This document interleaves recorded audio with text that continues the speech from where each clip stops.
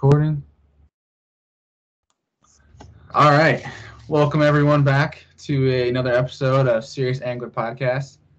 With us tonight we have Benjamin Nowak, Michigan Hammer, from social media and YouTube. How are you doing tonight, man? Good, man. I don't know about Michigan Hammer, but I like to catch fish. So I mean, all the pictures I see of you sharing are pretty dang big. So thank you, man. I say Hammer is a good category. Thank you. Yeah, I mean, to start things off, the way we always start these episodes off is we just want to hear a little bit of background about you and how you got into fishing and what kind of started that all. So I've been fishing my entire life. Like, I grew up fishing. My parents and grandparents got me into the sport, right? So they started me young, and I would just fish for anything. So bluegill, panfish, bass, catfish. It didn't matter. For those of you guys that don't know me, I'm from Michigan, so I'm from up north. And so, like, you just kind of have all these different species of fish that you can fish for. And then I basically got into bass fishing at 17 and kind of got eaten up by that, and have been doing that for the past 10 years. So Kind of like for a lot of people that are like been in bass fishing for a while, 17 is kind of like, I want to say late, but it's like you hear of like all these stories, guys like, yeah, I started when I was 4 or 5. My grandpa got me into it. It's funny because, like, I know you're from up north too, and so, like, the big deal is up here there's not a bunch of people that bass fish, right? I mean, you have a select few, but most of the guys up here like walleye fish, or they fish for bluegill or panfish or pike or whatever. But, like, I didn't even know a tournament existed. I didn't even know, like, what a bass boat was. And This is no joke. The first exposure I ever had to a bass boat was Mike Iaconelli's City Limits Fishing. And just kind of, and I'm 27, so I'm not that old, but 10 years ago, like, the sport of bass fishing was so much different than it is now. Like, you didn't have social media. You didn't have all these college and high school fishing programs. So college fishing was just starting. That's kind of how I actually got my foot in the door with, like, the whole fishing industry and fishing thing. And then, City Limits Fishing came out. Yeah. I remember waking up as a kid on the weekends, my typical peanut butter sandwich breakfast, and go watching Mike Iaconelli on TV. Yeah. For those days. But yeah, we have so many, like, especially us Northerners, we have, like, especially Northeast at least, we all have all those Great Lakes around us where there's guys going out for crappie and walleye and things. For me at least, I'm in a one-track mind of it's only bass. Like, if my friends go something else, I'm like, you're crazy. Like, bass are biting. Why would you not go for bass? Yes. And so I'm seeing all these guys that are like, oh, they're going out catching bass, and I'm sitting there, I'm like, oh no, they're going after crappie, they're going after pike. Like, it's crazy. You got a whole bunch of different stuff. Well, as a northern guy, like, you can relate. There's just so many other species, right? Yeah. That bass are now like trash fish, or they're kind of like second fiddle to walleye, or something that you can actually eat. Yeah. So, like, that's a big thing. Yeah, and it's like I can't remember.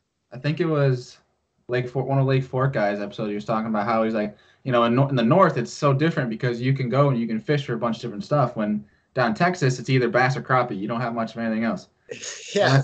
Unless you're trying to go bowfish for something, but like that's exactly. all you can do. Yeah. Exactly. So, I mean, you started getting the bass fishing around 17. When did the YouTube thing kick off? When did you want to get into filming? So I've been like dabbling with like video and filming for a long time. So when I was 10 years old, there's a guy that owns a video production studio in the city I'm from, and he taught me how to edit. So I came up through high school learning how to edit. Well, it wasn't until college that I got into bass fishing, and then I kind of saw Brandon Polinick's. He had a video where he was on Okeechobee, and he put the song "Sail" by AWOL Nation behind it, and I was like, "Dude, that is so cool!" Right? Like, that's what I grew up doing with a lot of my video stuff. I was doing like lacrosse highlights or hockey highlights, or this, that, or the other. But then I'm like, dude, you take hockey or you take fishing and these highlight montages and you blend the two, and that's really cool. So my first videos were of that. Like, one is Counting Stars by One Republic. One is like Wake Me Up by Avicii. So I have like 4 or 5 different videos. You can go way back on my channel, you can find those. But I got really started in 2014 or 2015. Dang. Yeah. Wow. See, your first couple of videos are pretty cool. Mine are grabbing a can of corn with the little ice rod and going after carp in a canal. But so here's a question: did you start by like filming yourself with like a chest camera and be like, guys, we're going out and we're gonna try and catch fish, like carp with corn, like the vlog style stuff? Like, I didn't even start talking to the camera until I think it was this like May when I actually started talking to the camera because I Okay. had tried it. I tell you, I've probably been talking to the camera for almost 2 years, but I get home and I look at the footage and I get so self-conscious of myself where I'll be sitting there, I'm like, I don't like the sound of my voice, delete, and I'll just put just Yeah. catching, and then guys were like saying like a bunch of my buddies of mine, and shout out to my buddy John Petro down in Texas. He's like, dude, you just gotta talk to people. It's like, who cares? Like, just go for it. Like, you can have, it seems like you enjoy it. Just post it. Yeah. And the first time, and like the views skyrocketed. Not, I mean, obviously not skyrocketed. I have a very small channel, but like compared to the other videos, it was a big differential. I'm like, all right, and I enjoy doing it. It's kind of cool to like explain what you're doing and why you're doing it. I So think that's when I got into it. It was like, I mean, this past May, so that's sweet, very dude. recent. Yeah. I think seeing like the progression of YouTube is very interesting to me because like when I started, it was only montage videos, and like you had John B and you had Flair and One Rod, and that was really, I mean, Fluke and Mikey, Yeah. and that was really it. Like that's all you had. So no one was doing the vlog style. No one was doing like, I'm gonna put a camera on my chest and I'm gonna go and film myself fish. It was all like, we're gonna do these highlight montages. We're gonna do like, I think Brendan's famous roll of fishing was there too, but I you think had a handful of channels. yeah. Yeah, you had a handful of channels, and they were all just kind of, fishing and just not really talking to the camera or doing like very basic tip videos. And then you had um, Bunkers TV, Rob Turkla. Yeah. I want to say kind of changed the whole situation of it all. And it's interesting to see that happen. But, in 2013, 2014, or 2014, 2015, it all kind of shifted and changed, which is Yeah. now where it is now. So, Yeah. I think he wasn't Rob one of the first guys on YouTube to get a actual like cameraman to follow him around. he might have been. I'm I'm not trying entirely sure, to but I know, like, he was the first guy to do, like, daily vlogs, yeah. like, daily fishing vlogs. And Yeah. then he started the Googman Squad up, and, like, he had very high-quality audio and, like, really focused on all the stuff that everyone else was just kind of behind on. Yeah. So, And it was cool waking up to videos every day of him fishing and everything. And I still remember watching his videos back in the day when he was into tournament fishing. yeah. And it was just all it was a GoPro strapped to his boat, and that was it. Just him fishing. Dude, I think it was the BFLs, like the opens. Yes. Just getting to those. And then now he's going on farm ponds, doing military Mondays and stuff. And Yeah. it's crazy to see growth. Like, I think that's one of the things I'm most addicted to is seeing growth, whether it's in school, sports, and like media stuff. Growth just fires me up. I don't know. I I love seeing agree. that. And like I'll look at like my like it sounds petty, but I'll look at my follower count and I'll look at it like somebody like obviously unfollow me. I'll see the number go down, and I know it's just like the weird spam accounts. But I'm sitting there, I'm like, oh wow, somebody unfollow me, and I think about what I'm doing wrong. I'm like, God, I'm like, Dude, I'm 100% with you. Like, the thing that motivates me to create more content or do more videos is when people either, like, really enjoy it or I start to see a lot of growth. yeah, Right? Like those are the two main things, and it's sad to say, but like growth is a big part of that. Like oh, if yeah, I never grew another sub, I would feel really bad, and I'd be like, man, I'm not doing something right. yep, I suck. oh for sure, So yeah. If you make it like in your mind, you're thinking like I'm not making enough exciting content to draw people in, like especially retaining, yeah, those you have. Because like you can have like the clicks, but if you don't have like the viewage time, then you don't really know like if you're actually putting out a good video or not. So yeah, that's, exactly. that's what's cool about YouTube is that you can look at the analytics of side of it, where you can go into me like, okay, yeah, this video has been viewed, but how long has it been viewed for?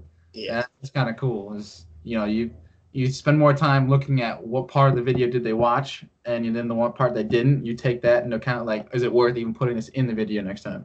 yeah, It's kind of cool when you dwell into the strategy side of it. It's interesting. yeah. I Yeah, agree with you. yeah, and like One of your videos actually, it was recent that I really. It was kind of like a video I've never even seen before. It was you and Rob Matsura when you guys did Oh, the Great Lake Challenge. yeah. That was awesome. I was like, who would even thought of that? Like that was pretty cool. We And had so much fun doing that, man. Like Rob called me up, and we had known we were going to do it for a couple of weeks because I've known Rob for little while now. But he called me up. He's like, dude, when I get up to St. Lawrence, we're going to do this Great Lakes Challenge. Like, I'm going to give you all my footage. And what people don't know about that is like, dude, Rob is like a genius with the stuff he shoots. uh, And so I have like some of the craziest like Rob Matsura B-roll that I don't know what to do with. I'm like, dude, I don't even know how to edit this stuff together because I have so much of his drone footage and his Sony B-roll footage and underwater. I mean, Rob is like a genius with all of that. yeah, and he acts like he doesn't know much about it because I commented on one of his things. I'm trying to remember what it was, but he was up near me. He was in Skinny Atlas, which is 45 minutes from my hometown. Yeah, And I had commented on one of the things like, "Oh, that's pretty sick. Like, I know where you are. Like, that's pretty cool that you guys are up there, fishing." He's with Tyler's Real Fishing. yeah, He's with him, and he commented like we were talking, chatting about New York and everything, and I was asking him about like his camera stuff. He goes, "Yeah, I don't really know what I'm doing. Just kind of point the camera." I'm like, "Oh, that's a load of bull. You know what you're doing." I Like, I know, dude. Like he came and stayed with me last year for I think he stayed here for like 2 days, but so we got to really dive into like how he films and like what he thinks when he's filming and like how he puts the stuff together because he doesn't write any of it down. It's not like he's like, okay, I'm gonna go, pan left and then I have to pan left into my next shot. Dude, Rob is just like a genius. And he is so humble and acts like, oh yeah, it just happened. Like I just happened to get the right shots. I'm like, no, dude. yeah, He has one video. If you guys haven't seen it, he takes his drone and it was down on I think it was down on Lake Tahoe in Kissimmee, Florida. This year on the FLW tour, he flies his drone up into the sky and to kind of stage the video. All these guys were fishing this big general area. Well, flies his drone way up in the sky, and then he goes and does a single shot, no cuts, circles it around like 8 people, and then he like gets them in the weigh-in line, and he gets audio and overlays it on that clip. Like I'll send you the clip on Instagram, but dude, it is the most impressive thing. Like to do perfect circles with the drone around people, and like have it all. I don't even know how he came up with the idea, but he's a genius, dude. that's why everybody appreciates his work in the business because Yeah, you know what you're trusting in him. You're gonna get out some good content. yeah, he's a genius. 'Cause he follows around Scott Martin a little bit too, doesn't he? Yeah, yep, Because he works with Brandon a little bit. yeah. He's another one that's pretty dang good with his stuff too. Brandon is also a genius. Yeah, Yeah, Brandon's very good. it's I think I always like Scott Martin's videos in the mornings of tournaments and stuff when he goes to like pull up. I always find that really, funny. Especially when he Yeah, tries to pick up Brandon, he just tells him to leave. yeah, I just find that pretty comical. yeah. And Brandon's a good dude. you did where was it the St. Lawrence River? You went up with a couple of guys to do photography for FLW. So I went to actually all the events this year. So I went You went to to okay. I yeah, didn't I know went to Rayburn, Kissimmee, Seminole, Grand Lake, Cherokee, Champlain, Hamilton. I went to all of them. Yeah, it was awesome. It I was a think really I think it was Champlain where I saw, or like I realized where it said like the camera thing with your name on it. I'm like, oh crap, he's doing photography. Okay, I yeah, didn't it was realize awesome, dude. that. It was awesome. Yeah, yeah. I saw you. It was my bud, not my buddy. I shouldn't say my buddy. It's because he's from Pine Bush, New York, which a bunch of my buddies are from. AJ Yeah, Dona. Yeah, he posted a picture, yeah, tagged you in it, and yeah, I'm like, dang, like all right, like how yeah. dude was that? That must have been pretty sick. It was an awesome year. So there's a ton of travel, but like the amount of stuff you get to learn and you get to hang out with the dudes and you get to build relationships with these guys. And so it was really cool. Like I got to meet AJ at Champlain and just really cool to meet all those guys and like hang out with them. And I learned some really cool tricks that I can't share I know. because I'm like sure you can't top they're secret. like pro Yeah. secrets and these guys would kill me if I shared any of them. So Oh, I bet. I mean, I know you can't share secrets, but any like stories kind of stuff that that come to mind. um so it was really cool to see Casey. So I had a couple events where guys did really, really well. pretty much every event, like one of the guys would make the top 20. But the very first event of the season, Nick LeBrun, who's from Louisiana, almost won on Rayburn. So I was down there for that, and like just getting to travel with these guys and see the emotion that goes into it. I didn't realize I was traveling with very established pros or guys that have like understand the business side a ton of like the whole situation of everything about it. So I don't have like any crazy stories with these guys like sleeping out of their trucks, but like they're very established and like business minded, and it's a very business oriented thing for them. Like when they're down there, there's like no games. Yeah. They're like fish, and they're just like not playing around. Yeah, no. Yeah. I will tell you one thing that surprised me is guys will like go into practice in almost every event. Like guys are ordering baits. Like they'll go to practice and they'll like figure out what they need. By the end of practice, they'll be like overnighting tackle warehouse orders to their house because they'll like figure something out that they need, and they have unbelievable amounts of tackle. I can only imagine.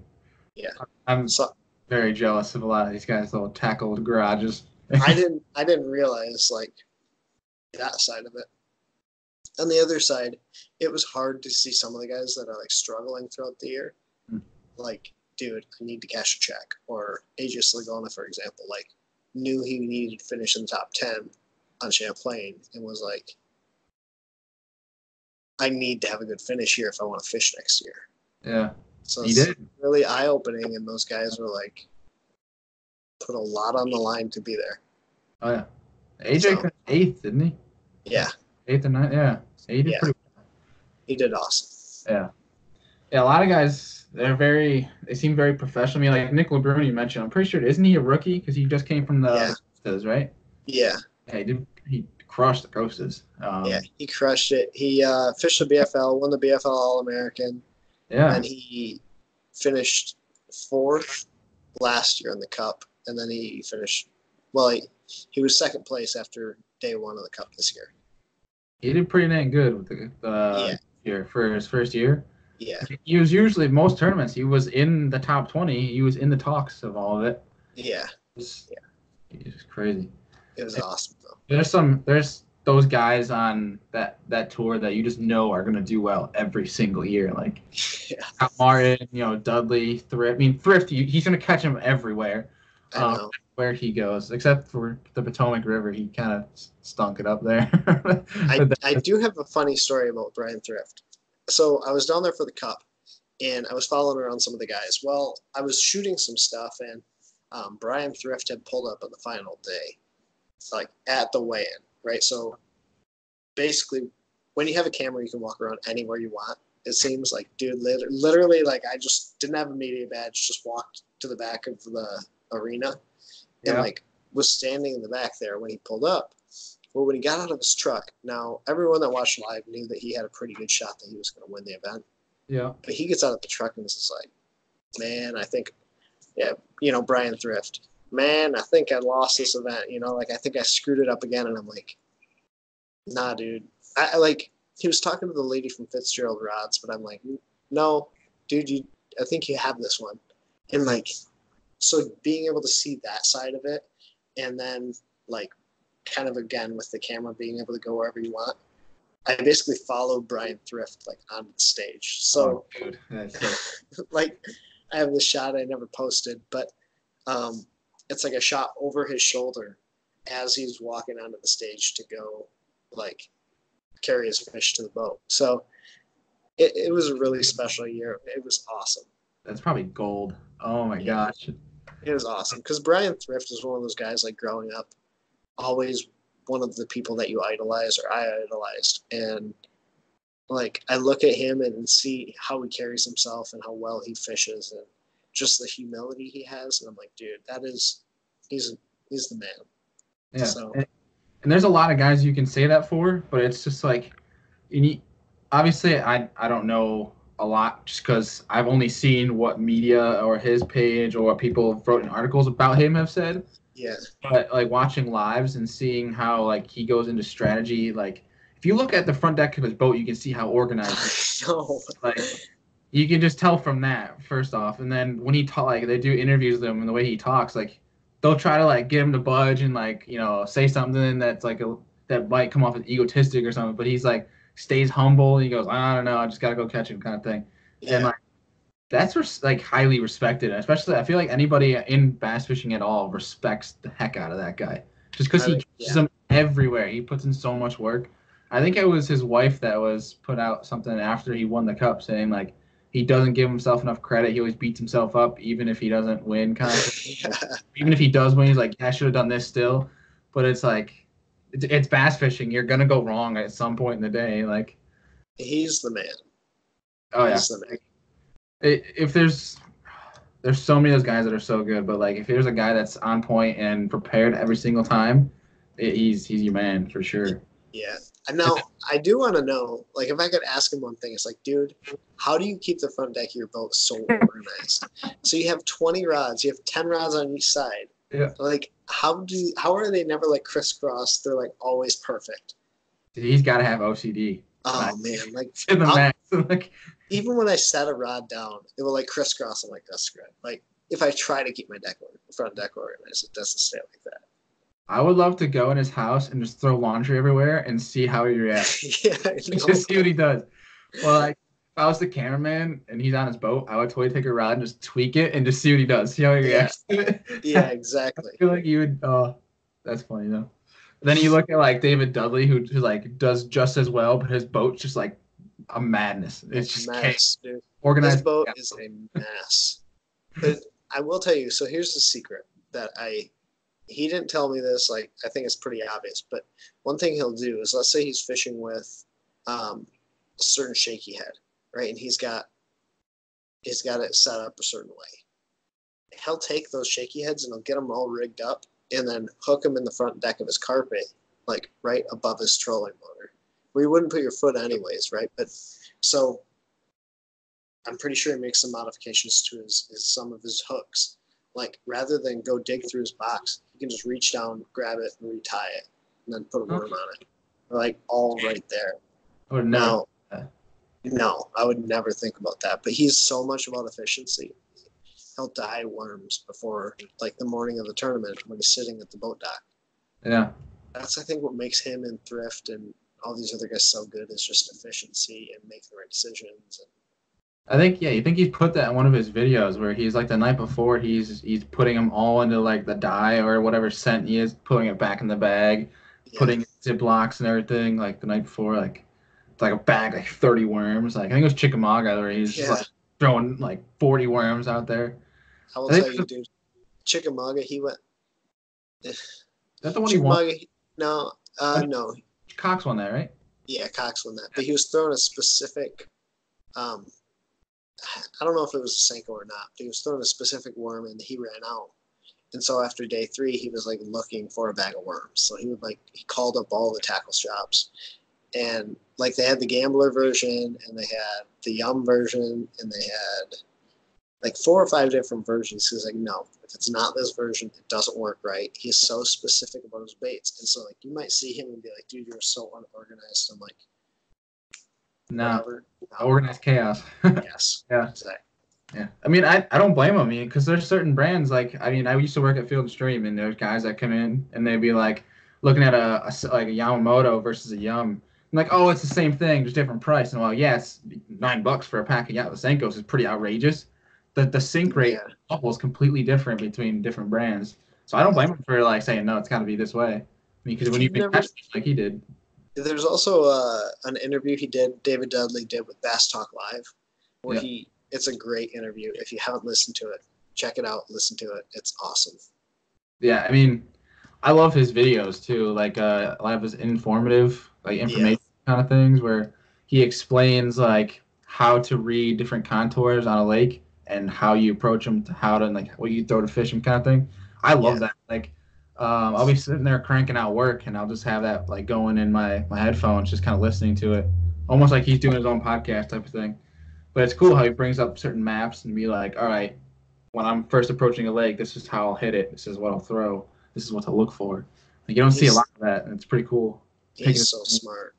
Oh yeah, I mean when you gotta be angler of the year 4 times, you gotta be pretty smart. Yeah, true. For real.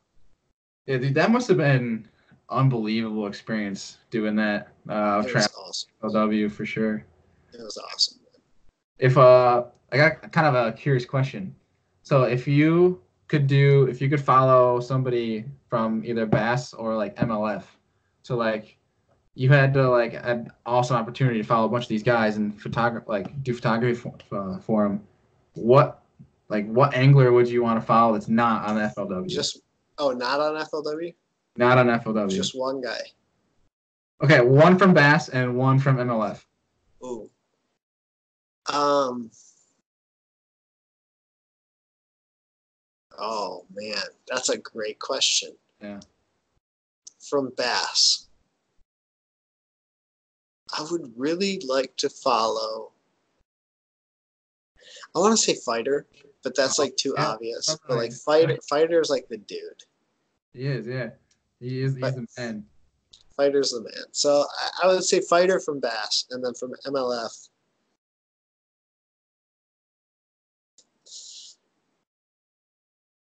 MLF is weird because like I don't really. Now I will say I don't envy their style. Like I don't like the idea of going out and catching as many fish as possible. So it changes like who I would want to follow around because some guys Yeah. are really good at that style and some guys are not great at that style yet. Yeah. Um, It's a hard one. that's a hard one. I kind of want to follow. One thing I realized this year is I kind of want to follow guys that do things unorthodox, right? Or like are very tackle specific, Mhm. right? That's why I almost don't want to choose Fighter. Maybe Zaldane or someone that throws like big swim baits. But maybe Ike or Aaron Martins. Like I Oh, think both of those dudes are kind of like weird yeah. and they Talk do about another things a little bit different. yeah. Yeah. Yeah, Talk about another guy who's Aaron Martin's crazy organized. And Ike crazy. is like emotion, raw emotions there. I think Yeah, they just posted something on his Instagram of like saying like I can't remember the caption, but he missed a fish and just screams. I don't know if you saw that one, but I said that made me laugh. You just I don't think I've seen it yet. oh dude, okay, you got to pull it up right now. All right, yeah, you have your It's phone. on.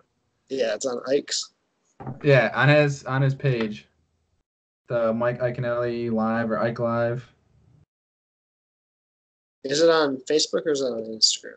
It's on Instagram. Oh, it's on the Ike live show. Oh, yeah.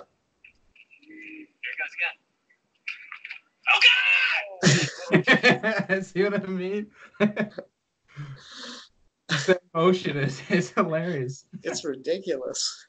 Like any other guy would probably be like, oh dang. But then he was just screams. It was pretty funny. That's Yeah, funny. I don't I'm trying to think for Bass, obviously Fighter is probably one of the coolest dudes to follow just because like his character and personality. But I might have to go with Jamie Hartman, who just won on Cayuga, just because he's a Nice. town boy for me. Like he's from New York, fishes Canisius, my home lake and everything. That's Right awesome. with him. But then, dude, I have to go with Gerald Swindle. Oh, The dude is hilarious. The G yeah. knowledge, oh, Uh, I'm dying every video he's talking about that. Especially the one where he's like, never go on a boat with a guy that's got a clean deck. Like if I got a dirty front deck and he, yeah.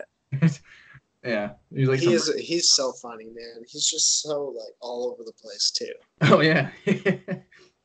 Well, I he's don't know all, if I could deal with that. I'm like very like I'm not serious when I fish. Like I joke around constant, but like I'm not quick enough. So he would say something and I'd be like, I don't even know how to respond to this right he's just like that. Whereas like for me, like I'm exactly the same way. You'd say something and be like, yeah, it's pretty funny, and then an hour later I'd have a comeback for that. Yeah, exactly. Too late now, but Exactly. but he's also one of those guys where I kind of want to say he's technically unorthodox because I don't think he's getting away from his roots of going after big fish. Yeah. I wouldn't say he had a bad year, but I don't think he was at the top because I don't think he was going after the numbers necessarily. I think he was going after weight. I Yeah. think because if you talk about it, he's like I like to junk fish. I like to go after and I like to flip. I like to throw crankbaits. I like to power fish. If I can't do that, I don't want to do it. So I think it's Well, that's like all these guys that did well.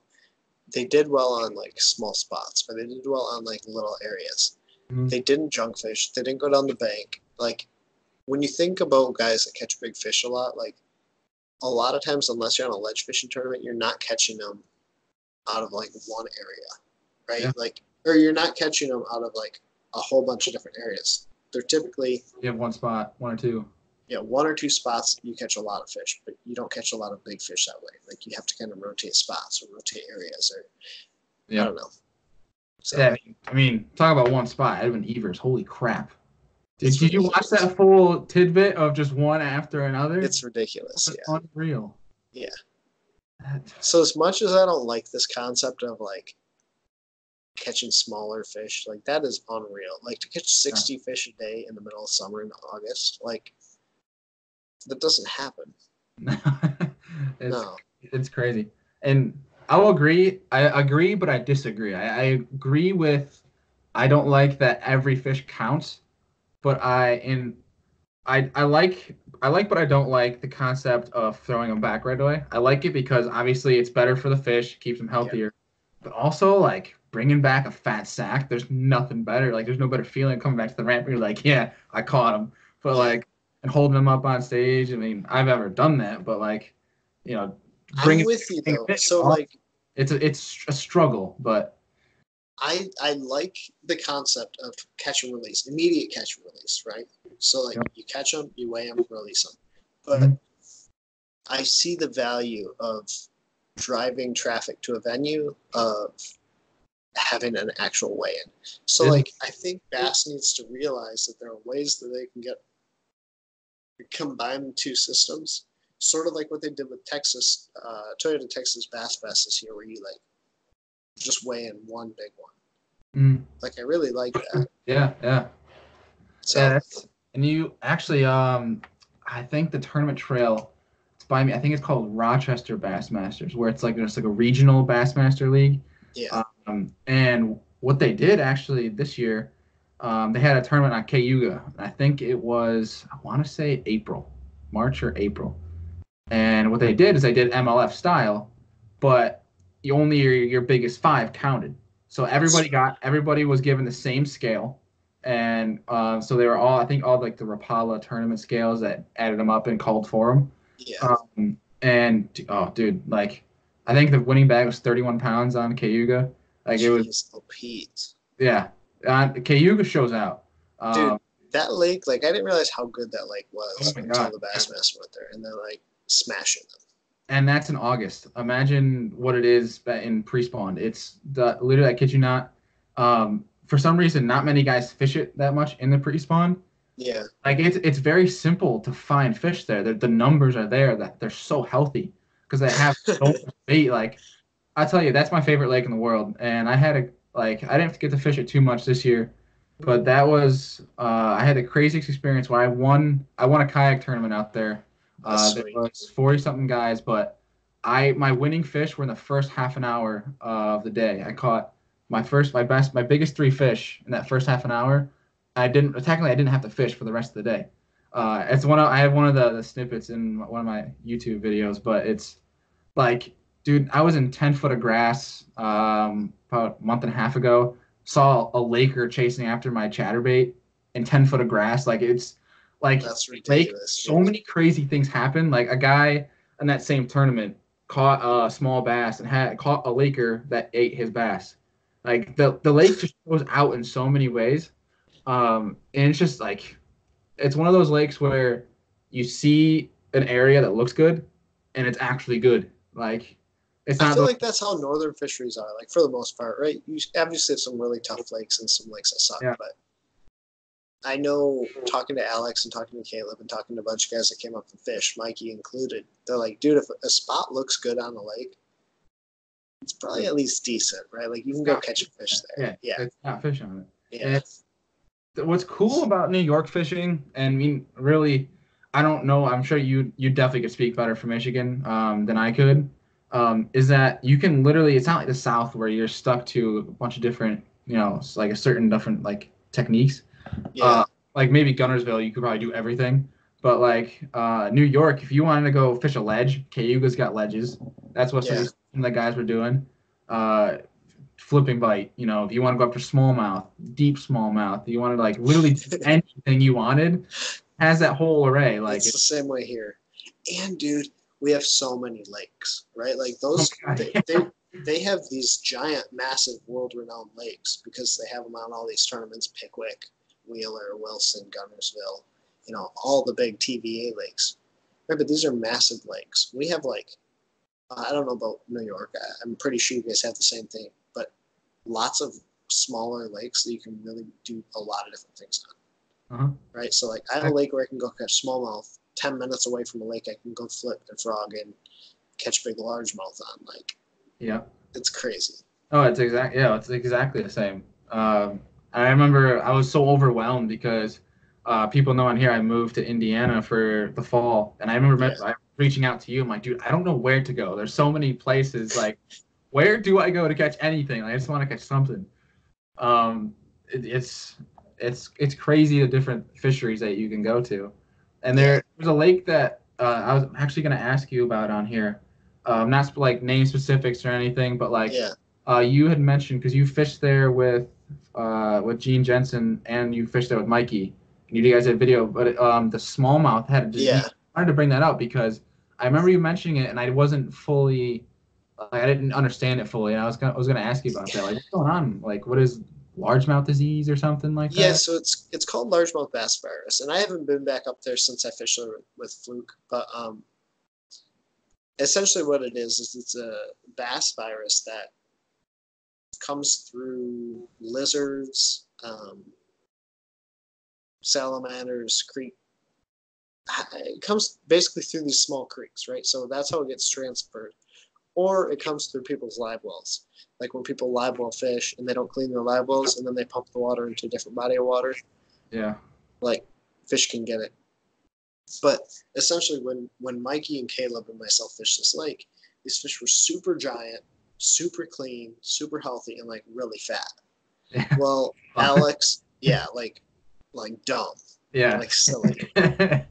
Well, Alex and Gene and myself went up there this year, and I had heard a little bit about it, right?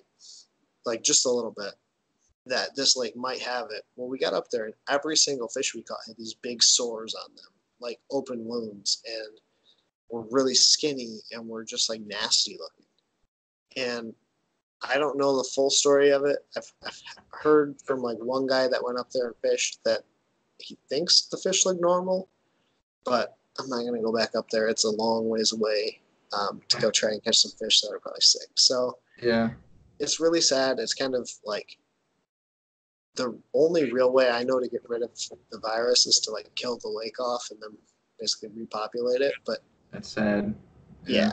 I mean, this was like a trophy fishery. So At that rate, it's more of just let nature run its course. I mean, yeah, at that point, like, there's so many different things that conservationists, like wildlife services, I know they have the right intentions in mind, um, but like sometimes you just gotta let nature do its thing. Like it sucks to see for us anglers, but sometimes the best way to let things rebuild is to let it happen through just natural selection. yeah, Um, and like one thing I hate it. I absolutely hate it. And like the Bassmaster guys on Cayuga saw the same thing. Um, is the like what we call our Fish and Wildlife in New York is called DEC, the Department of Environmental Conservation. They okay, they will go in shallow and chop up all the grass because it appeases to the yes. front owners because they want to swim. But that destroys so much of an ecosystem, like, and it It's just the makes same the way here. crappy. It's just it's so gross and it just It's the same way here, and in my opinion, it kind of like ruins fisheries. It's the mhm. same thing as that copper sulfate that they spray. Like if you see guys out there like spraying stuff, it's copper sulfate. Well, essentially what it does is it's a heavy liquid and it sinks down to the bottom. And when they spray that on your lakes, it kills that grass from the roots, right? Well, now fish are eating crayfish and other things that are living on the bottom or living in the grass. Yep. So fish get sick. And so it's just a vicious cycle, man. Yeah, we have one of these lakes by me. It's called Honeyoy. And like if you want to go catch 100 fish in 3 hours, that's the lake you go to. Yeah. It's not gonna really, you might catch like 1 4 pounder and a mix of like 80 1 pounders. Yeah. But like that lake is awesome to fish from the winter until July, and then they go through and they chop everything up, and then they spray a bunch of stuff, and then the lake's literally like you'd see like on that like on a cartoon like that radioactive green. It's like what it looks like. Dude, It's just the like same. why like The I know same happens here, and then, like people can't swim in it. Like, yeah so you're the whole purpose of chopping and spraying the grass is so people can like enjoy the water sports, and but then people can't swim. Yeah, it's ridiculous, dude. like what's the point? Save yourself money. Put that tax money somewhere else. Well, it's the same thing that's going on in Okeechobee, right? Like all those big Oh efforts, God. and it's ridiculous. So And that's what's causing all the red tide out in the ocean. Like they had yeah, a kill off. My grandparents lived down there in Boca Grande, and they were like, we tried to go to the beach. This was months ago. I think it was this past winter, where it was literally like you go to the beach and you start coughing because it was so bad, and there's dead everywhere. It was sad. Like my grandmother, she sent me a video of dead dolphins on the beach because there's no oxygen from it because it's all coming from Okeechobee, and it yeah, was like just stop, just let nature be. Just the grass will go away once it gets colder. You can handle it. You're from Florida. You're fine. yes, You're in agree. warmth. Just relax. like Yeah, Mikey is like a big advocate yeah, of like yeah, that whole thing too. yeah. And that was a big discussion we had was talking about that kind of stuff. Yeah, he's so smart about it too. Like Yeah. for me, it's like my own opinion. I'm like, this is really dumb, but he's Yep. like very educated on it. Yeah. He'll say this is really dumb, and then give you 13, reasons and stuff. Yes. Very intellectual about that, and that was pretty cool. Yeah. There's, oh my God, there's the issues we could go on forever about, but kind of getting back to more what you kind of do and everything. One thing I keep looking at the screen just to make sure I'm still in picture and it's good. But you see this merch here, it's one of your staples right now. You want to tell us a little about it? Yeah. So I had this concept. Well, dude, it's been like a long time coming. So when I hit like was growing pretty quick. At 10,000, I told everyone, okay, I'm going to come up with merch. Well, like at 10,000, I was like, yeah, I'll tell a little bit more about my story in a bit, but yeah, I came up with some merch at around 15,000 and just having fun with it. So I thought it was a cool logo.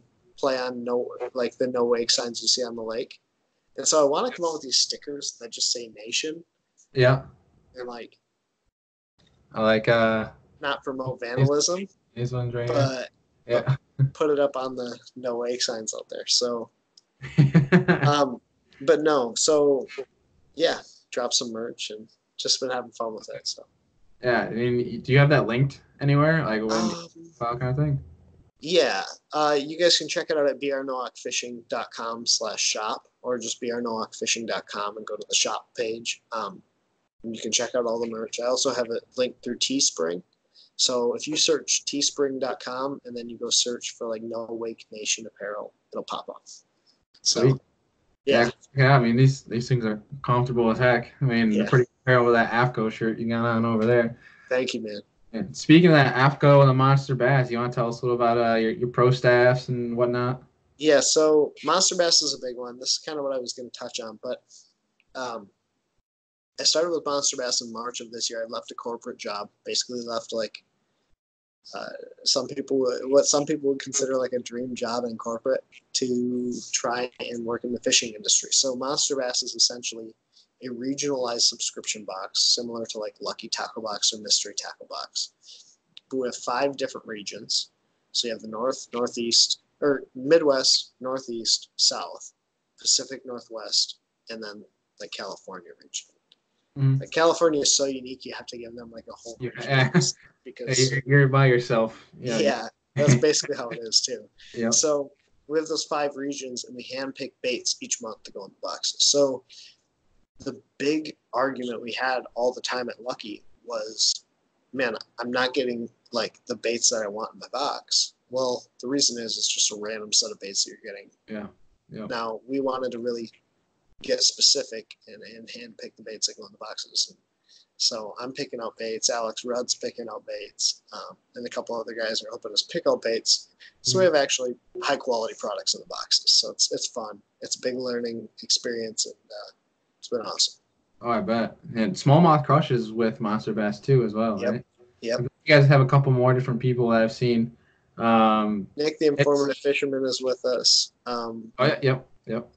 Yeah, we have Shay Baker. He's pretty good. Yeah, Justin Fortune, Austin Redding, Extreme Outdoorsman is with us. We have a ton of guys with us now, but yeah, those That's are the awesome, yeah. And yeah you and Dylan, you guys are pretty close. yeah. Mr. Boy. Dylan's a good dude. Yeah, yeah. Yeah, He's put up a nice St. Clair video. yeah, he smashed him. I was out there like the day before, and he absolutely wrecked him because that day was not easy. Oh, I don't. Yeah, I don't doubt that. I think he was just what? Just he was just hucking a tube the whole day or something like that. Yeah, Yeah. yeah, Yeah. Talk a little about the AFCO as well. I understand you're with them too. yeah. So there are a couple companies I'm working with now. I'm with Lose. I'm with AFCO. Um, Onyx Life Jackets is a big one for me. I've been with them for a long time, and then Garmin. I've been with Garmin for 2 years now, 2.5 years. But Yeah.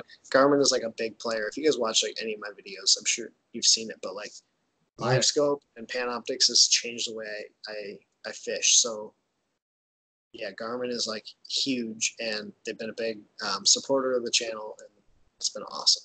But And that was one of my favorite videos you've had, and I'll be honest, thanks. I've been watching your videos for a long time, but that one video you had where you're with Alex and you guys are like you're giving the record of the Panoptics, watching the smallmouth come up, and then you guys catching him. My Yeah. mind was absolutely blown, and I'm sitting there, I'm on the couch, we have it on the big TV, and I'm watching it with my father, and this I've been bugging him for a while about like, I want a nice graph for my kayak because all I have on mine is like the little Garmin Striker 4. It's like got this, Yeah. the sonar, which, it does its job. It's accurate. But at the same time, looking at my dad, I'm like, the Echo Maps have this, they're under about a grand, like, and I'm bugging him like, see, look at that. It's like, see what you can do. Like, and Yeah, dude, it's he, unreal tech, right? And like I could tell you about it. And here's my problem. I told Garmin this. I'm like, dude, I can tell as many people as I want about like Panoptics. Tell you it helps me catch fish, but like until you're on my boat and you like see it happen, it's very hard to explain like how effective it is. Well, I think that video was oh an my God. eye opener for some people who are like, oh shoot, like yeah, I've seen it with crappie and I've seen it with whatever, but like that, Dude, it was it's unreal. like we sold at Field and Stream, like I mentioned earlier. I worked there as like a summer job in between years at college, Yeah, and we got Garmin units in, and like we had one Echo Map that had the Panoptics, and it was cool because when we had that in, we got that in, and I'm sitting there, I'm reading about it. I looked it up and I read on articles, and I'm sitting there, I'm like, it seems very simple and easy to read. I understand the concept, but I'm like, I'm still confused on how the heck to use it. yeah. And then I saw your videos. I'm like, holy crap! And I have to thank you because I made a bunch of sales. I literally showed customers your video, because they're asking, they're like, oh, what's the Panoptics do? Because they're looking at the Garmin units. Yeah. And I'm like, okay, just watch this video. Like, I can tell you what I know and I can tell you how it works, but like, you just have to watch it. And they're Yeah, looking at it, and they're like, yeah, like they're like, okay, let it's me get one. And they just, it's amazing, dude. I mean, it's like crazy tech. It's yeah. crazy tech, like mind blowing. It was awesome to like watch, literally see your bait and watching the smallmouth school up at it. It was, dude, it was Yeah, so, like wolf packs. It was nuts. yeah. I So a little bit of background on that video. So what's really interesting about this lake is it's essentially a big bowl, right? Like just imagine a glacier like came through and just decided to melt in one Oh, area, right? Like dude, that's that's literally you're talking New York too. Yeah, yes, it's the all it same thing. Just a bowl. Well, is. these fish don't get on anything, right? They just like hang out on the thermocline. So like in the middle of summer, these big smallmouth are hard to catch because they'll just chill in the middle of the water column. Yeah. Mm-hmm. Well, last summer I was out fishing and I realized, well, the fish were starting to like blow up all over, but I couldn't figure out like how to pinpoint these fish. Well, I started spinning around Panoptics and I'm like, oh shoot, like I can actually just wait for them to start to come up and just cast to them. And Mm-hmm. that's basically how I figured that pattern out. But like I told my buddy, without Panoptics, it's not possible to catch these fish. Or not like maybe you can catch them, but it's a lot more difficult and it's a lot more Yeah. random. And that's one of the things. Like my home lake, Canisius, I love it to death. But once you hit that July mark where the water temp's above 80, it is so hard to catch fish. And we had a weird, very weird transition from spring to summer this year that not a lot of grass grew. Yeah. We got really hot and it was really sunny, calm, like the ideal conditions for grass to grow. And the grass grew up and then it went back to 40s, low 40s for like 2 weeks, killed everything. Yeah. And like the every Tuesday we had like what's called a working man tournament out in there. You looked at the weights from that for the first like 2 months and it's like not normal. Like usually to win these you have to get 13, 14 pounds for 3 fish. And guys were putting in 9 pounds. Like we're like, what guys are coming back, guys that are hammers out there. Like I've fished that lake for a long time, but guys that have fished that for 20 plus years, they come back dumbfounded. They're like, I don't know where they are. And that's like but then until somebody realized they're out in the middle of the damn lake because they don't have anything else to relate to besides dock. And for some reason, they wouldn't come up shallow. And literally, like guys were like, "Yeah, we would just graph until we found a school. Then you'd graph to find the school again." But like that's a game changer, absolute game changer. Yeah, it's the same way up here. Like similar to what you guys had, we had the same thing. It just got cold, or it got really warm for like 2 weeks. Fish came up real shallow, like they were getting ready to spawn, and then it got cold, and it just stayed cold, like right back. Yeah. And so we dealt with the same thing. Like our bite is still really weird. Like I don't think it's where it should be, but it's been a weird season for sure. Yeah, it's been odd. I hope that it means we're gonna have a long season though. Like I hope I'll be fishing into December this year. That fall bite should be fire. I hope so. Yeah. Yeah, I've been talking to I can't remember Jackson Fishing, I think. I fish in a lot of Lake Michigan, and that's where I've heard there's some bigs because I can't drive the 4 hours to St. Clair because I don't really get many days off. Yeah, I really want to because that's like top 5 bucket list fisheries I want to go to. But I'm going to find some Lake Michigan spots to fish from shore. But the first lake, and I told you about it when I came here, was this small little lake that literally looked like I was in Florida. I'm sitting there like, Indiana, I picture this is not what I picture. Lily pad fields everywhere. Like, I feel like I should have 65-pound braid and 1.5 ounce flipping weights and go to town. But I literally sat at the launch of this place and it was just like one after another. Like, it was pretty cool. But all like little dinky things. And I'm like, okay, I want like a Michigan, Indiana. I want a stud. Like, I need to catch one over 3 pounds. Yeah. It's so tough too, man. It's like a lot of people think you just go fishing and you're gonna catch like a big one, but like a big one is 3.5, 4 pounds. Especially up here. 3.5 to 5 pounds is like a big one up here. Yeah, and like I was talking to Mike, and he's like, every time I go out, I need to catch one big one, and like a big one, like a decent one for me is like 5-6 pounds, and I'm like, dude, 5-6 pounds, I go nuts over that up here. Like those, you don't come across those every single day. Like it's funny. So he had come up here last spring, so not this past spring, spring prior. And one thing he told me is like, dude, I know you have some good largemouth fisheries, but like this was when he busted 49 pounds. I'm like, he's like, we cannot go fish for largemouth when I'm up there. He's like, we have to fish for smallmouth. Yeah. And so like that's what we focused on, right? But like to him, here you can get those giant smallmouth and you can find them more. Yeah, but like to me, I'd be like happy with 3.5 pound largemouth. Yeah. To him, it's like nah. Yeah, nah. It's like yeah. He's tossing back 4 or 5 pounders like it was nothing. Yeah. That video is unbelievable. The 49. I don't know what I'd do. I'd probably put the poles down and just be like, I would quit. I'd probably just sell them. I've done everything. Yeah. Nah. I really respect his drive and a lot of other anglers' drives to like just keep learning no matter what they do. And that's something I strive for myself too, and it's pretty awesome to see for sure. Yeah. Yeah. But I definitely got to get up to St. Clair at some point because I just need to at least see it. I just need to be by it just to say I've been there. St. Clair is definitely a bucket list place. Oh yeah, for a lot of people. Yeah. Especially if you're a smallmouth fanatic, like I'll take a 2-pound smallmouth over a 3-pound, 4-pound largemouth any day. Yes. Yeah. They just, like guys hate on drop shotting all the time. They're like, yeah, I hate finesse fishing. Dude, something about light line and those smallmouth that just like me up. I agree. Like a frog bite. It's I'm cool. the same way. And speaking about like different lakes and whatnot, if you had to say you had a favorite lake, Oh, one, I like I like Lake Huron a lot. that was That's fast. where I spend a lot of my that's where I spend a lot of my time, anyways. But Lake Huron or like any of the Great Lakes, I like the ability to go out and think to myself like maybe no one has ever touched this place. Right? Like no Mm. one has ever found this rock pile that I'm fishing that has fish on it. Like that to me is really unique and cool. Oh yeah, 'cause it's massive. Yeah, Yeah, it's like huge, and a lot of guys will walleye fishermen. But like inland, largemouth, I really like. There are a couple home lakes that I have around here that I like dock fishing. So that's pretty sweet. yeah, I need to spend more time out in the Great Lakes. I literally only been on Erie once, and it was on a very slow day with my buddy Alex. But he still, like, I kid you not, my luck was so bad that day.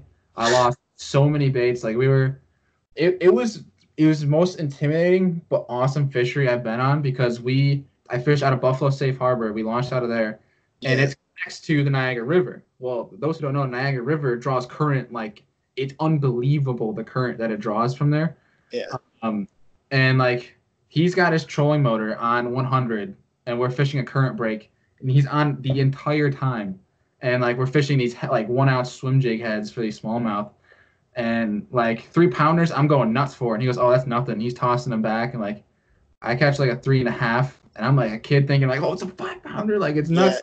My PB's only 4.9 for a smallmouth, and dude, we found this one offshore spot like miles, like ways away from shore, and we're drifting tubes in 40 foot of water, and like he's on one side of the boat, I'm on the other. He catches five and then a five, and I'm like, I'm right there. Like, why can't you just? I don't know.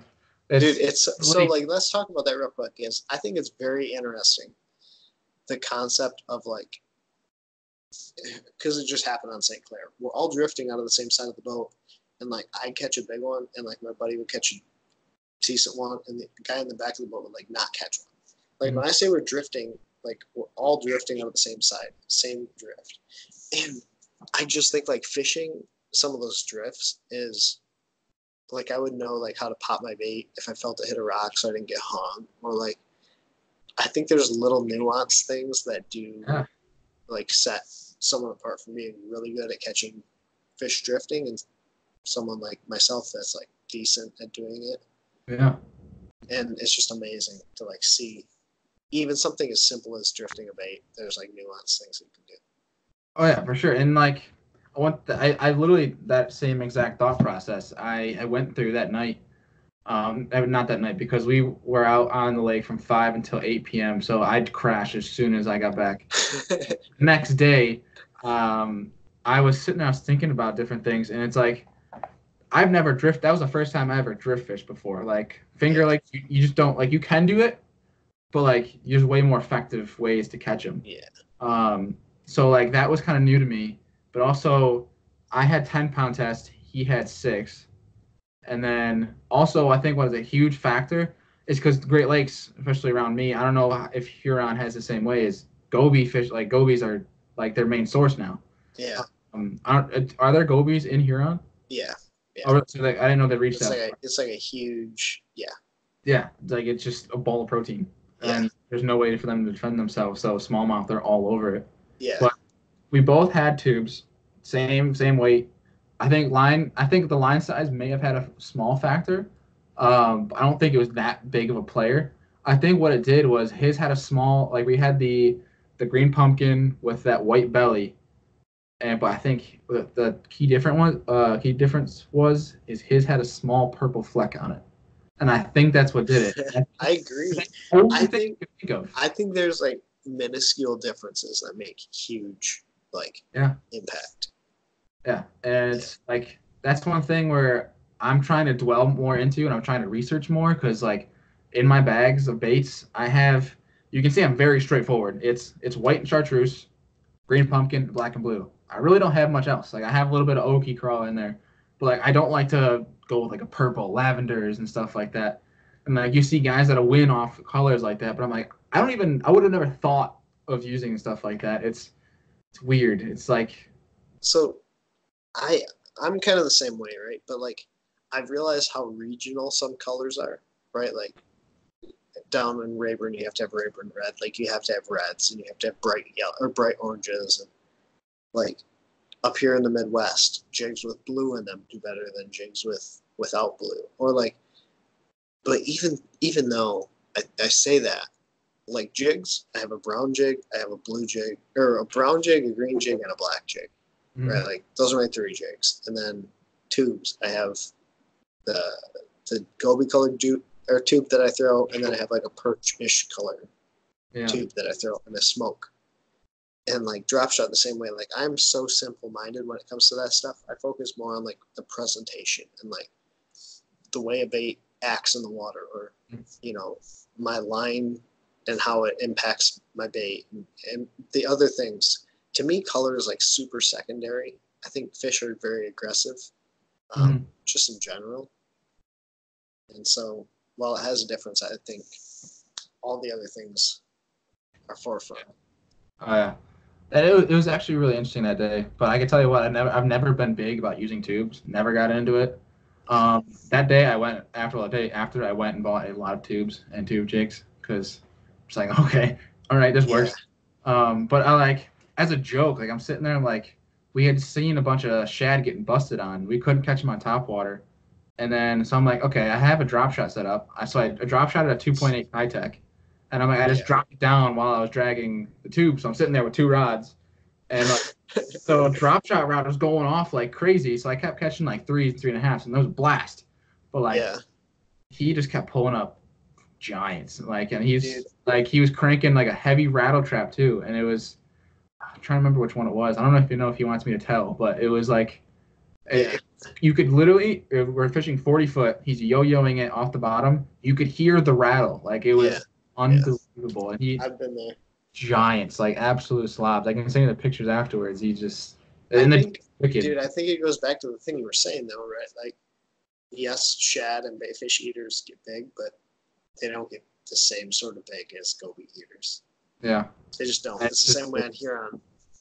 It's nuts, for sure. And I'm kind of dwelling on that too. If I could ask you, I mean, I know these are cruel questions because it makes you think a lot. But like, favorite technique, if you could choose one to do. Ooh. If you had to choose crankbaiting. Okay. Now you're thinking about it. I still think I'd choose crankbaiting. Yeah. I think it catches a lot of good ones, and that's kind of very general. I like deep cranking. I really like deep cranking. Yeah. Or fishing a jigger on docks. Those are my like 2 favorite ways to catch them. But really, like whatever they're gonna bite on, I know this is so cliche, but whatever they're gonna bite on, I like to fish. So my least favorite way to fish, however, I never pick up a stickworm, so I never pick up a Senko. Like, I cannot tell you the last time I picked up a Senko. Yeah. And I don't like tube fishing. I hate That's why I'm just recently getting into it because I never liked it. I hate fishing. This is boring. But like, I don't know, I watched like a bunch of video of what the heck's his name? I can't believe I'm blanking on this. He does a whole bunch of shows. He works with bass. Sama? Yes, stroking a jig, like learning from like he's doing. Yeah. Never knew about stroking a jig until this year. My buddy Alex, he's like, yeah, go watch it if you want to learn how to really use a tube. Like, go watch his videos. He's like the master of using a tube. Yeah. And it was like, okay, I'll get into that. But like, you go with you talk about the Senko. Like, I hate throwing that. But then again, I always have one rigged up, especially tournament day, because like that is in my experience, is the best sight fishing bait. Like if I see a giant shallow, 9 times out of 10, if I cast, like if I have to make the right cast, I'm gonna catch it. Yeah. Like if something's gonna get it. I mean, I think if I tournament fished, it would be a different story. Yeah. Yeah.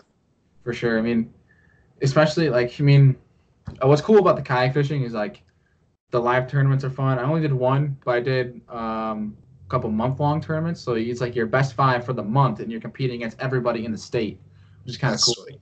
So I was technically kind of tournament fishing, but really I was going fun fishing. And if I caught a big one, I'd put it down. But dude, like I always had one rigged up just because sight fishing. I haven't found anything that has beaten it. Although I've just recently started getting into big swim baits, so I might start switching over to that Oh instead. no. Yeah, my buddy screwed me over. I Yeah, like how you say that. That's so true though, but that's like the best way to put it. yeah. He just forced me into the addiction. He's Yeah. just he's like, hey, I have a mag draft. Here you go. Have fun. And he goes, welcome. And I'm like, oh God, no. Yeah. Agreed. Yeah, Agreed. for sure. But it's geez. I mean that those are hard questions too, favorite technique and everything. And like people hate me for it, but I love deep fishing like finesse. I don't know why, Yes. but it's just because it takes a lot of strategy. I think Yeah. that's why I like it because it can be challenging. I mean, sure, everybody loves top water. If you don't love top water, why are you fishing? Like, Yeah. Top water's fun, but like to me top water's so random. Right? Like I don't it may not be. Like I know there's ways to pattern top water fish, but I love the strategy part of fishing. So yes, for sure, yeah. yeah. Because top water, you're just like you're scanning an area. You're not like, okay, fish are setting up here. How can I present it in them in this way? Why are they setting up there? Why is this bait working? But then top water, you're just like, okay, they're in this general Yeah, area. I'm gonna go throw this It's a spook good search around. bait. It's a And I'm good just search. gonna work the spook until I get one to eat it, right? Like, Yeah, and it's a good search bait. Is what a lot of guys will tell you for sure. yeah, And then frogs makes a little bit more sense though, because I mean yeah. that's you can't throw them anywhere like you can a spook. Um, all right, so getting into home stretch here, I have my two questions that I love asking everybody, Okay. and I got chewed out in the last podcast by Mikey. He goes, "Screw you, dude, for asking these questions." But so I you're, might feel the same way.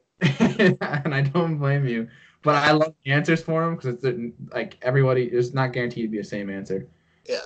So you're going to dinner, and you can bring three people, any three people in the world. If you could bring three, who? See what I mean? Do they have to be? Are they alive? What doesn't matter, live, dead, like it doesn't have to be fishing related or not.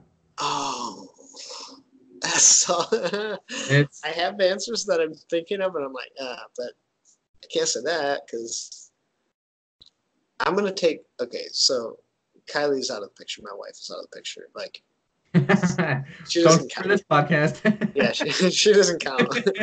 um,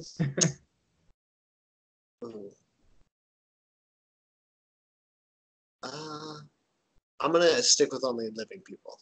Okay, I would take.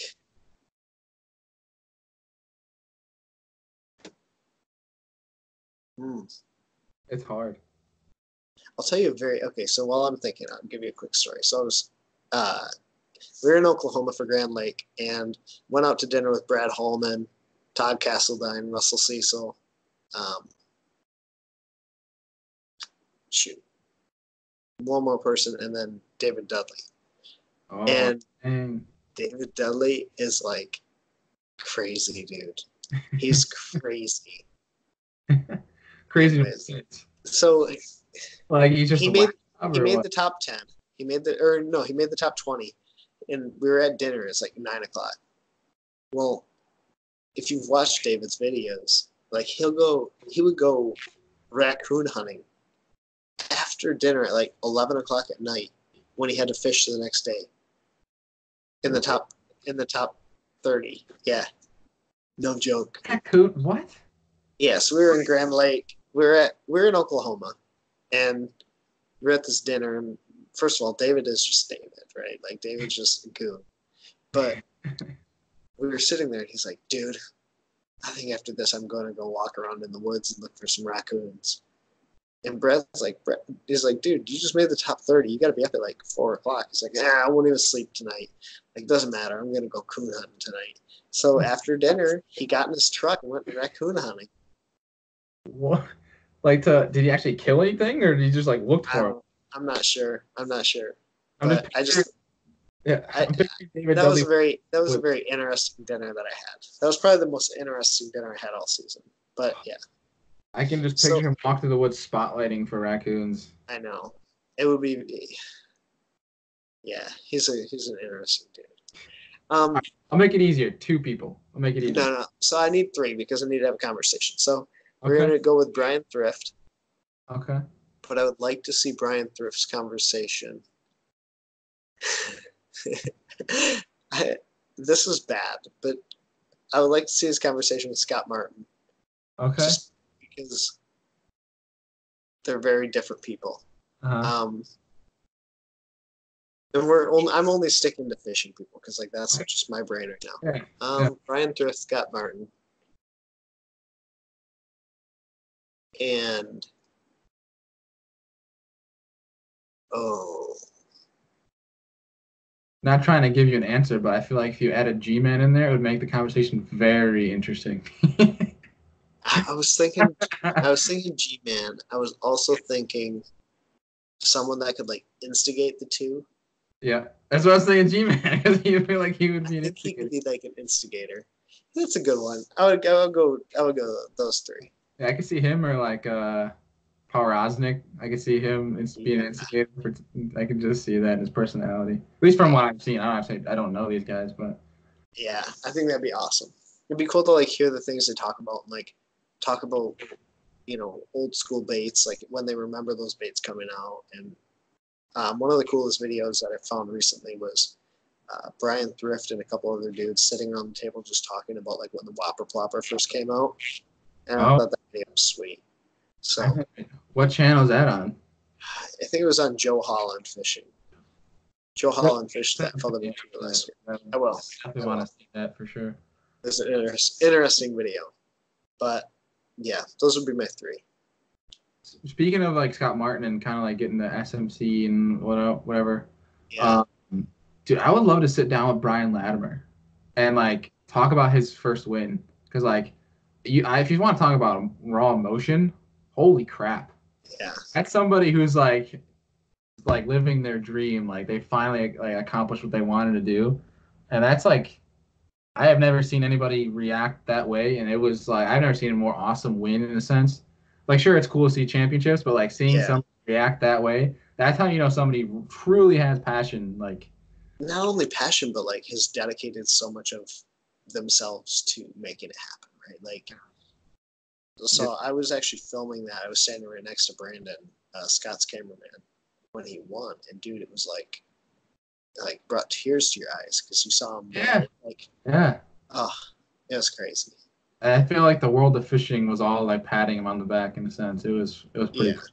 Like, good job, dude. And it's like as I watch his videos on his YouTube, the way that dude can use a rod, holy crap. Yeah. I can't do half of that stuff. Like just like a flick of a wrist and he's skipping baits like 30 feet away. And I'm like, Yeah. I gotta line up my cast and everything. It takes like I can't do that. Like flick of a wrist, left hand and right hand. Nah, the dude's a wizard. Yeah. Agreed. I would kind of going along with that. I would love to like be in a boat with Brian Thrift and like Yeah. watch, like just be in a boat with him and Andy Montgomery and watch them skip. So Andy Montgomery and Brian Thrift are like two of the best skippers in the world, but they used to be team partners in North Really? Carolina. Yeah. Oh, talk about hammers. Yeah. So you talk about like I would leave the hammers. boat ramp if I saw this. Yeah. I'd pull up and I'd like, okay, well, here's my money, Fishing dudes. today. Yep. Yeah. But they were like team partners in North Carolina, and they learned to skip on Lake Norman, which is like the Okay. premier dock fishery in the Yeah. country, or used to be. But Yeah. I think that'd be cool. I said Andy Montgomery. I don't think I've seen a tournament where he wasn't trying to skip or flip in Yeah, some. I know. There could be like two docks on the lake. He'd have them marked, and just And go that's back. it. That's it. He's just flipping back and forth. Yeah. All right. Capping off with his last question, which is another cool one. Most memorable fishing story. Um. So I have a lot of really cool stories that like I've recorded and videoed. Before I started YouTube, I can remember the last time my grandpa and I fished together. So my grandpa was the one that like got me into the sport, like as far as I can recall. And he ended up developing Alzheimer's and dementia, and he got really sick. But like, I had just gotten back from Lake Champlain. I had fished an Everstart out there, and Everstart used to be Costa's like 8 years ago. Yeah. And I had just learned about drop shotting, and we had gone out and just I got to help him fish, which like it was just really cool. Kind of like full circle. Yeah, like teacher, student Yeah, teach the teacher, yeah. teach dog And like nutrition. I'd help him, and like it was very cool. Yeah, That's pretty awesome, dude. yeah. For- So that's most memorable, probably. I like that. I like that a lot. Yeah, Me, I mean, me on that. I think that's an awesome to end it on. Really. yeah. I mean, do you have any more things you wanna, or any topics you wanna bring up at all? No, dude, I just really appreciate you having me on here, and I like watching the podcast progress. Like every day, I log into YouTube, and I'm like, oh shoot, there's another podcast, or like, I Yeah. mean, dude, you're killing it. So just keep it up.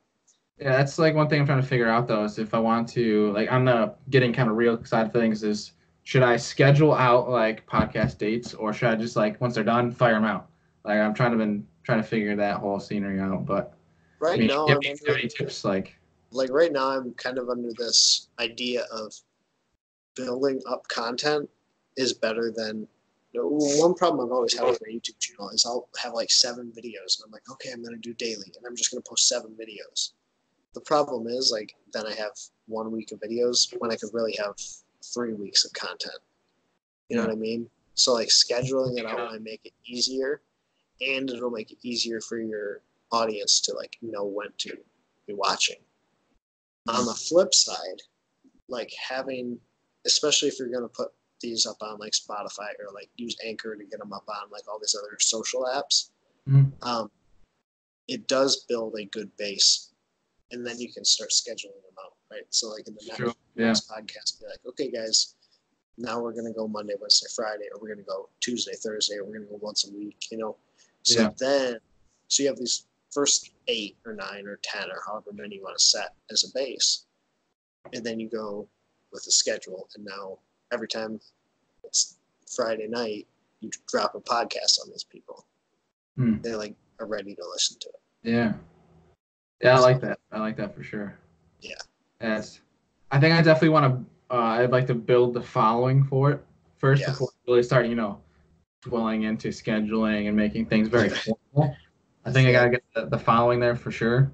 But I think in due time, I think I'll start making things because right now my life is hectic being here in Indiana, so it's kind of hard to figure it out. And like my biggest fear is making that schedule and saying I'm gonna do this and then not being able to live up to it, and that's what I don't want to do. I like try to pride myself on being honest with what I'm pumping